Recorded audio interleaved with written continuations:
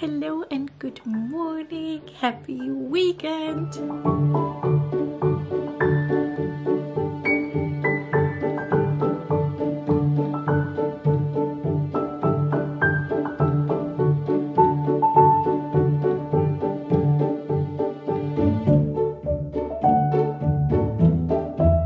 So this weekend I decided to try an experiment.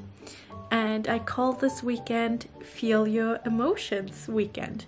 As some of you know, I'm on a 60 pounds weight loss journey and I'm currently stuck.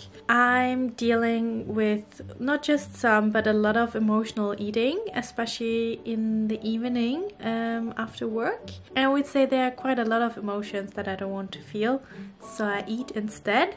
So I downloaded a few podcasts how to feel your emotions, and so I thought this weekend might be a good possibility to train myself practicing to feel your emotions, because usually on the weekend I feel very chill. So I'm not coming home with a lot of emotions where it might be way more difficult to feel them. So I decided this weekend I'm not gonna watch any TV, and that will already bring things up like resistance and boredom, and yeah, we'll see what else is coming up, but I am committing to feel them because I know this practicing will help me during the week. And I thought I will just bring you with me on this interesting weekend. We'll see how it goes. Let's get this feelings party started.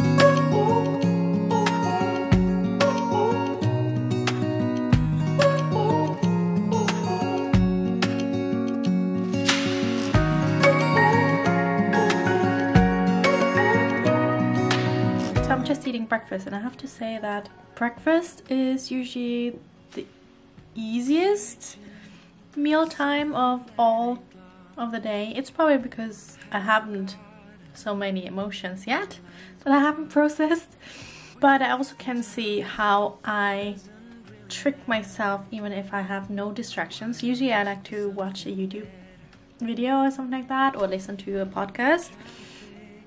But even if I have none of these distractions, I'm able to start daydreaming or thinking about other things, which also kind of drives me away from just experiencing how my breakfast is. So I have to be careful for that as well. Maybe you don't want to know, you don't see what you have in front of you, or maybe I'm not enough for you.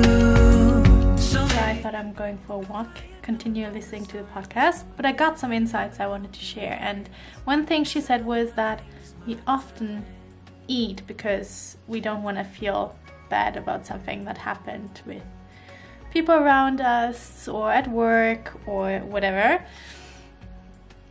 because then after we ate we can feel bad about ourselves because we ate.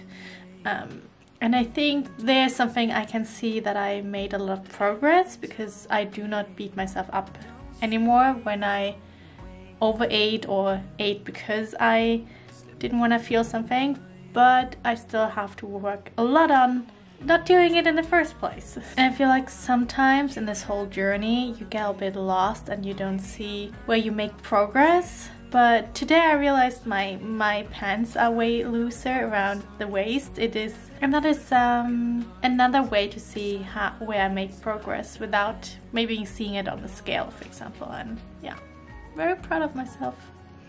We get there. You just have to keep going and not giving up.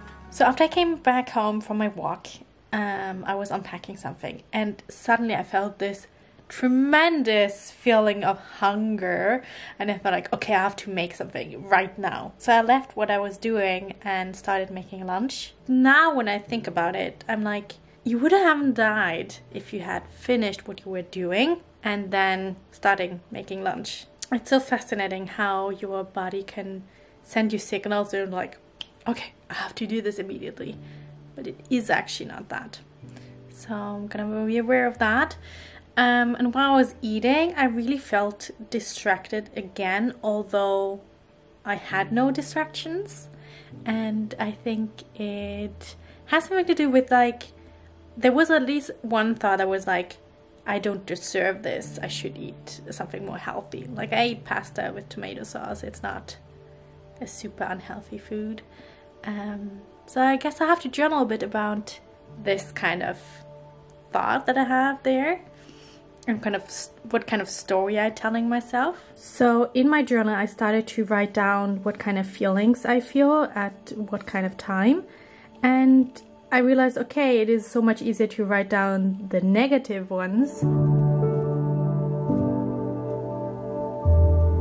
Okay, this is a giant salad and I feel hungry, but I think this is gonna be too much. So I think today it's really important to listen to my body, to feel when I'm satisfied, and then leave the rest in the fridge so I can eat it later. I love chicken. At the moment I'm following the Summertime Fine 2.0 by Sydney Cummings. I hope I pronounce her name correctly. So I think I'm gonna do a cardio and abs workout now, and I really like that she has a warm-up and a cool down included, and yeah, it's just amazing the quality of her workouts, and she's really good in explaining the exercises. She always offers some beginner-friendly modifications, so I really like her. So let's go and train a bit.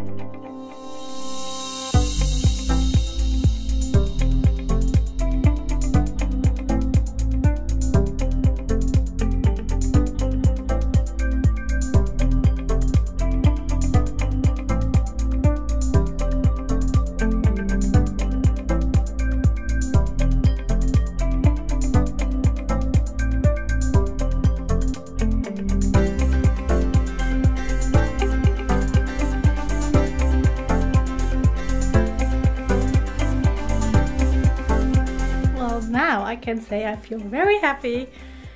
It's done. It was such a good workout. I feel like she's really good in explaining everything, and at the end you could choose your 2 favorite exercises of the workout and do that for 1 minute, and I thought that was so nice. You just could do your own thing, and so yeah, now I really need to take a shower.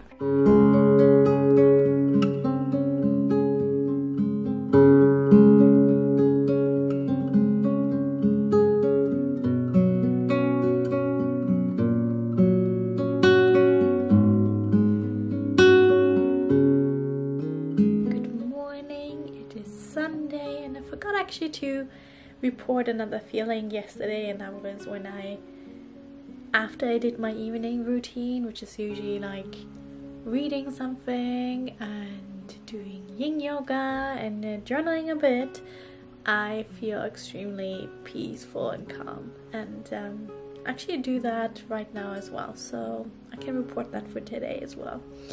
I also did my weekly review that I do every Sunday.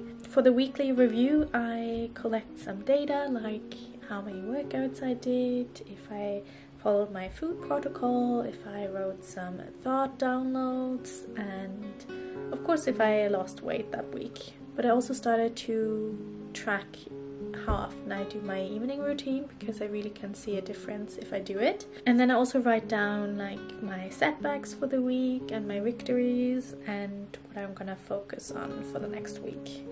And I usually also take a look at the review the week before to see what had been the focus there, of how that went and if I want to continue with that or not. And I think it's so interesting because like I had 2 kind of bad days, and it kind of changed the way how I looked at the whole week. I was kind of upset I hadn't reached my weekly weight loss goal, but then after I did the review I could see, hey, look at that, you did a lot more journaling, you did 5 evening routines, you did more workouts and walks, and you followed your food protocol way better than the week before. So there's so much improvement, and it gives me a different picture of the week. And after I'm writing these reviews I usually feel very determined for the next week, so I'm just gonna take that feeling now and go for a walk with it.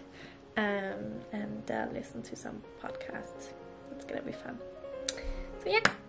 So the whole feeling your emotions weekend got actually extended. I did it through the whole week. I took my weight loss journal to work and tried to remind myself during the day to write down what I was feeling, and it was like opening Pandora's box. Like, I was so shocked how many negative feelings like stress and frustration and anxiety and pressure, like there were so many feelings I felt, or that I usually do not feel because I don't really process them.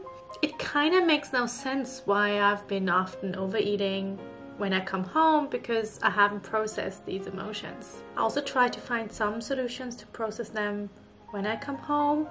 I tried like resting here on my carpet and just listen to my thoughts.